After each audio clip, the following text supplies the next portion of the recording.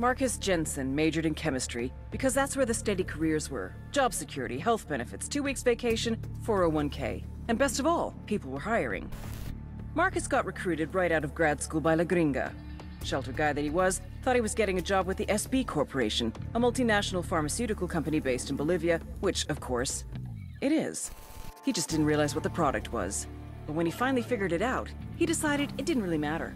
He's making more in 1 month than his friends make in 5 years. And best of all, chicks. So many chicks. Almost as important, for the first time in his life, he's getting respect. La Gringa stationed Marcus at the Chemical Institute in Libertad Province. Over the past 3 years, he's been teaching cartel members how to produce high-quality cocaine. True, most of these idiots never made it past the 2nd grade, but it appears they finally found a subject they're passionate about. As for Marcus, his rationalization is... Look, someone's gonna make the cocaine, someone's gonna make the money. It might as well be me, right? You are right, Marcus, just not for much longer.